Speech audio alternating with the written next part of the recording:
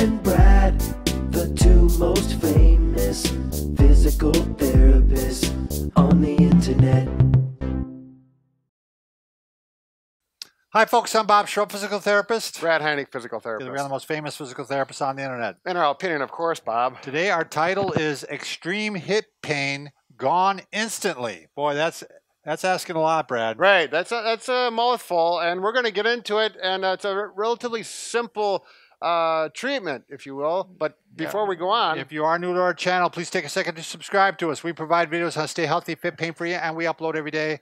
Also, you're going to want to get in on this. You join our social media channels, and we're always doing a giveaway. And today we're giving away something really cool. Go to bobandbrad.com, giveaway section, or go to Bob and Brad, pinned to the top of the page on Facebook. It's also in our description below. But right today, what we're giving away is the RENPHO Foot Massager. So this thing is really, this device is really cool. So you can stick your feet in these. Brad's going to demonstrate here. I'm not, my hands are, I'm not going to put my feet in there. Yeah, and it's got different settings. It'll give, compression, and it'll also kind of roll on the bottom of your foot. Right, it's got little massage balls in there. And to me, like the highest setting is just barely tolerable.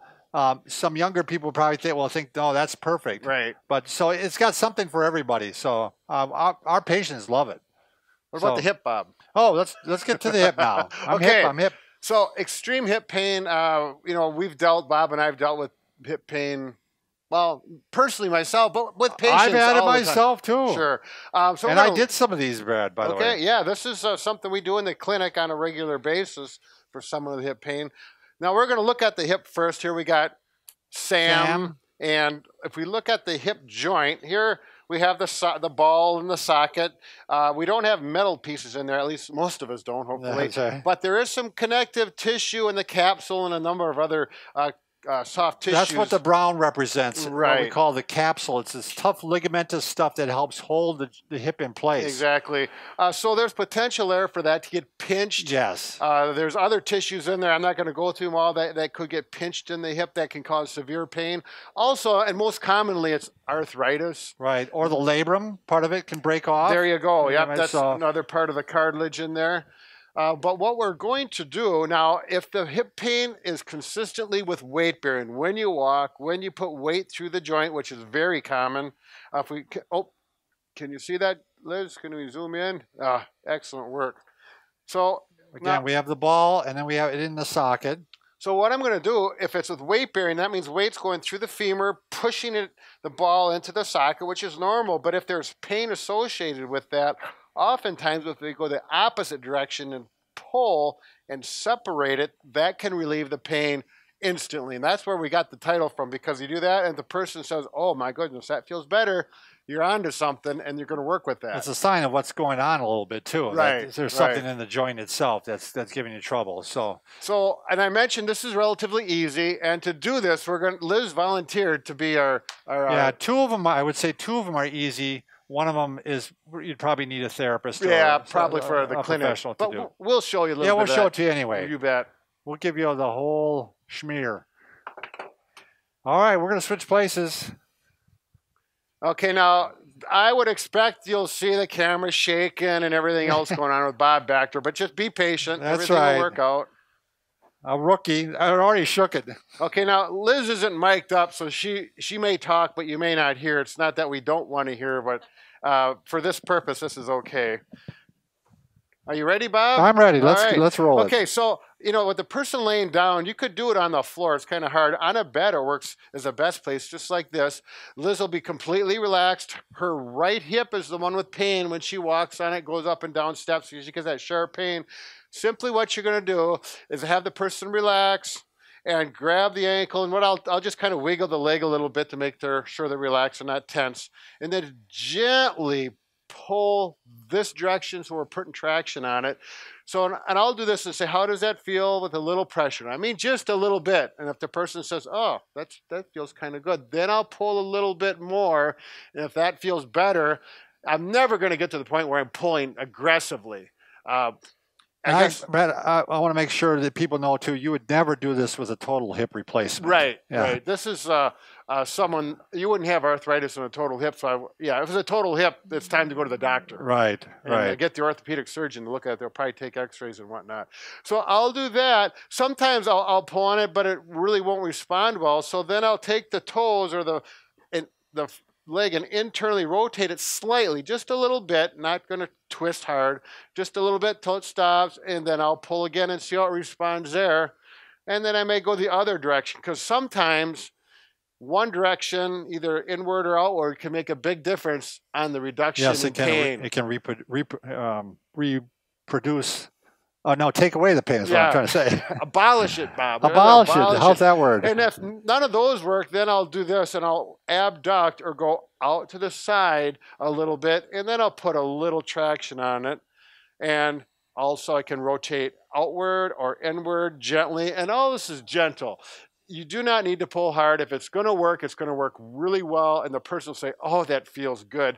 And then I've done it where I've just held people there for 30 seconds until I get too tired, and then I'll relax, and it can be real beneficial. If that works and the person is time to go home and they don't have anybody at home that can reproduce the treatment, sure. I'll have the person, why don't you get up, Liz? If they have a stairway or a stool at home, now, Liz, we're going to say it's her left hip so you can see it. Yep. Liz, I want you to stand here with your sore leg. You're going to stand up on your step and hold on to the braille, or here we got the booyah stick just because it's here and it works well. And really relax this leg, okay? And once you get it to relax, that's the traction. The weight of your leg is a traction, like me pulling. And then you're going to swing it forward and backwards gently. This is like the pendulum exercise for the shoulders, almost identical. Now, you can put an ankle weight on if it feels better. And that's what Liz has in place right there. That's what this orange is. Now, a lot of people don't have an ankle weight, but if you happen to live in a northern climate like we do, you can just put a pair of winter boots on. They weigh about a pound or two. Or steel toe boots if someone has some steel toe boots. Anything to get some weight. And the idea is to relax that leg and just swing it forward and backwards. There you go. How does that feel, Liz? She says it's incredible. So Liz could have Wesley hang on to the leg there. So she's got a little 3-year-old. Oh, yeah. Yeah, that would be good. Yeah. You know how they hold on to your legs when you try to walk? Now, we did mention there was going to be a third way, but probably for the therapist to do. And it works best, on a plinth that's the right height, and if you have an adjustable one, it works better. But we'll show you one of our tricks. So why don't you bring that knee up? And actually, when I was in PT school, this is one of the first treatments I did on a real patient. She had severe arthritis in her hip. She was young. She was like 40 years old. Brad, you probably want to use a towel, too. Yep, we've got it right here. Don't worry, Bob. All right, you had me worried there. So he's putting the towel around his waist and around Liz's thigh. Okay, so Liz is going to put the towel where it belongs. So we got it around her femur, okay? And what I'm going to do is I'm going to hold her knee and bring this up to 90 degrees, and she's relaxed. You feel comfortable?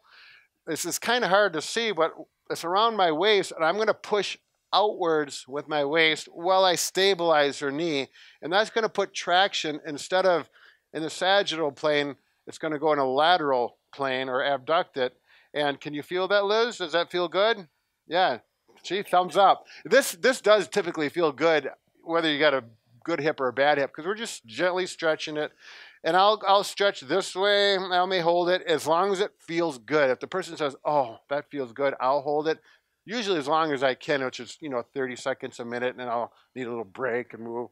Sometimes I may go to this angle or straight, and I'll work whichever works good. Sometimes I'll move it gently if it feels good so we get some motion. Now, we mentioned if there's a pinched tissue in there, the capsule might be pinched in there. If we can get it out of there and unpinched and we can move it so it stays out, then you're successful and you'll be able to walk around and you'll, as a therapist, you feel like, oh, and the patient loves you because you just cured their extremely sore hip. So this doesn't work on all the hips, of course, but it's easy to do, especially the traction and the standing, and there's no negative effects to it. So, yeah, I was actually able to do this to myself. I took a belt and I put it around a stable object. It was actually a weight bench. Oh, really? And then I scooted myself away from it. Oh, and okay. and it actually took away my hip pain. I was having troubles in it. Excellent. Yeah, so I'd like to see a video of that. Yeah.